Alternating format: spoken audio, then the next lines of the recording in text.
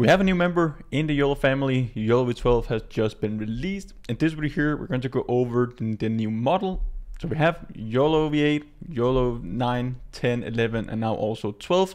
There's a bit of differences now compared to the other models as well. This is using flash attention, so this is the attention mechanism that we know from large language models as well. We're going to see how we can run it with Ultralytics. It's already available there in just a few lines of code. The whole model is based on the Ultralytics framework and so on, so you can use it directly out of the box. Let's just jump straight into it. So to start with, we have opened up the Ultralytics documentation. Then we're going to open up a Google Colab notebook after, so I can just show you how easy it is to run.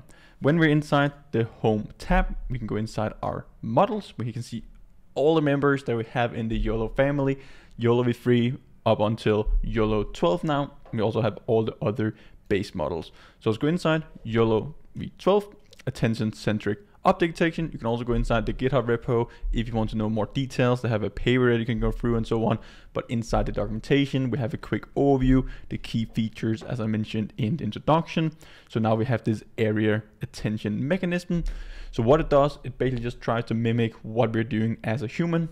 Right now I'm looking into the camera, so I'm paying more attention. There's more attention in my images going through my eyes on the camera. So all the surroundings around it, like all the things here to the left, to the right and so on, I'm not really paying attention to that. I'm only paying attention to looking into the lens, so the camera is in my attention now. So this is what they're trying to do with the new YOLO v12 model. You can see we have other different types of stuff here. They use the flash attention, so right now it's only supported on GPU. It requires like CUDA because it's optimized for CUDA kernels running this flash attention, and that's also how you get the fastest inference speed. So if you just go inside the YOLO v12 GitHub repository, we can see that this is the benchmark result. Just because we have the best benchmark result here on the Coco dataset, it does not mean that it's best on your specific project or dataset. So make sure that you test out all the models. And the good thing about Ultralytics, you can just test out 2, 3, 4 models with just a few lines of code. You can just run it, go for a coffee, come back, and then you have all your models trained. And then you can do comparisons, use them in your own applications and projects. So you might still get better results with YOLO11 or YOLO v8, depending on what dataset and problem you're trying to solve. It's just as fast as YOLO v11 pretty much. YOLO v8 is a bit slower, but sometimes it has better accuracy and so on, depending on your use case as well. So this looks very promising. Let's now go back into the documentation. We can see all these different tasks are supported. So we have segmentation, pose, classification, RNA bounding boxes, and traditional object detection, all the variations. So this is just exactly a new version: nano, small, medium, large, and also extra large. We have the user examples.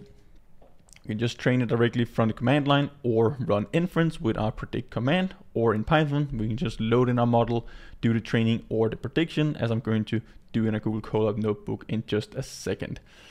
So right now here, we can see that the YOLO v12 implementation, by default, it does not require flash attention, but flash attention is actually used to make it run fast as well. So to compile flash attention, one of the following NVIDIA GPUs is needed. So you basically need like a CUDA GPU if you want to run this as fast as possible, but it does not require that as default. So you could run it without, but again, you get the speed comparisons. Like you probably just go with YOLO v11 unless you actually have these GPUs that it can run specifically on. YOLO 11, very good on both CPU, GPU, and so on, and also v9. So this is the key improvements. Let's now open up a Google Colab notebook. So I'm just going to open that up and let's try to see some inference results. I'm just creating a new notebook here so you can see like every single step, and it's just a few lines of code as we are used to. So this is basically just covering like the exact same way as we usually do, but we now have the new member. First of all, we need to pip install Ultralytics. There we go. That's everything that we need to do. Now let's actually use a GPU. So I'm going to connect to L4 GPU. You can use the free GPU resources available in Google Colab. So now I run it. It will first connect to the runtime, and then it will pip install Ultralytics. If you go back inside the documentation, let's do it in code now. Let's grab this one. It's the only thing that we need to grab. There we go. I will also have a video. So I'm just going to take a video here. I'll just open it up. So we have this road.mp4. So this is the video that we're going to pass through it. We can test it out with different variations and so on, see how fast it runs, but also what results are we getting. So I'll just open up the folder structure. I'll drop in the video. And when you actually want, you can also train your own custom models. We have videos covering that in the exact same way. You just have your data YAML file, specify the path, you train it in this way here. So definitely make sure to check those videos out if you want to train your own custom YOLO12 model and then benchmark it, or basically just go in and compare it with other models. So right now we have connected to the runtime. I should then be able to upload my video file. There we go. After it's done uploading, we can then call YOLO12 Nano. If you want to run 11, we just do 11. Now we have 12. We don't want to run training right now. We can load in a dataset. Let's just go in and take a look at model inference, and we just specify this road.mp4. So now I get the video. I can throw in the path. Let's go in and specify the arguments. So I'm going to set save equal to true. So we'll go in and save a video file of the results, because right now in Google Colab Notebook, we can't open up the video capture or like the imshow from OpenCV. If you are locally, you can both run save, you can run show, you can specify all these arguments here, which can be found in the Ultralytics documentation. We can even go in and set the confidence score threshold as well. There we go, let's say 0.4. So right now I'm just going to save it. We can take a look at the inference time when we run it through. So right now we can see we still need some time to upload our video. So if you're just about to go for a coffee, you have your own data set and so on, you just go in, take these few lines from the documentation, we just copy paste, we swap it out, we take 11, and then we take YOLO V8 Nano model. You run these 3 blocks of code, it will save it into your runs directory. You go grab a coffee, you drink it, you come back, and then you have done your work. Then you can get started with actually implementing it, exporting the model, try to run inference with it and so on. So then you can actually focus more on building applications, solving use cases and so on around these models.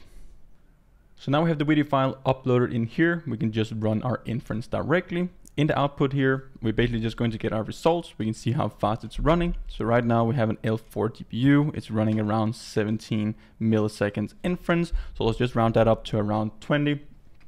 So that will be around 50 frames per second.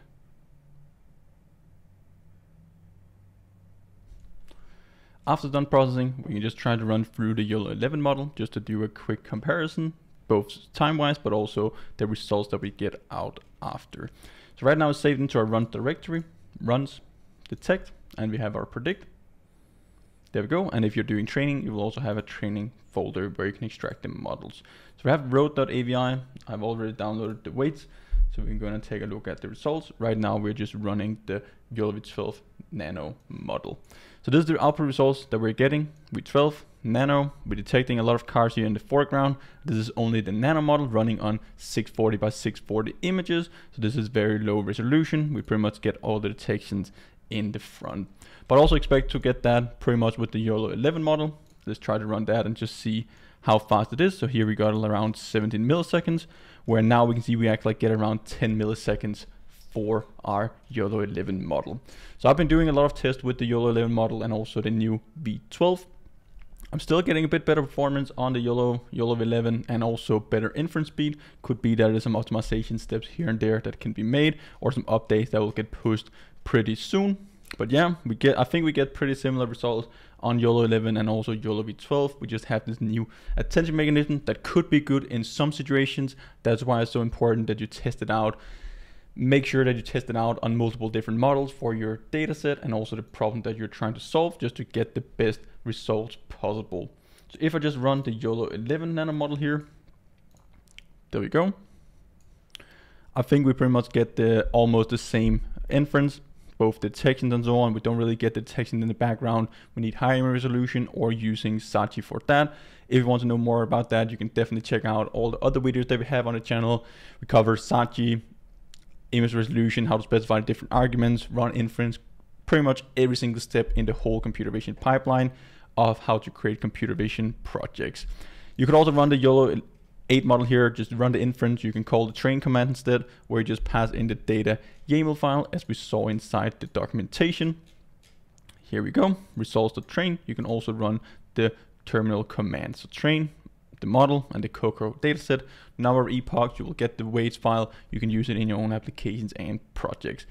We have a new member in the YOLO family. Definitely going to test it out, compare it with some different models, see if this actually is a new better model. We get better performance on the benchmarks. We also need to test it in real world scenarios and data sets. Hope you learned on this video here. Go and check it out, and then I'll see you guys in one of the upcoming videos. Until then, happy training.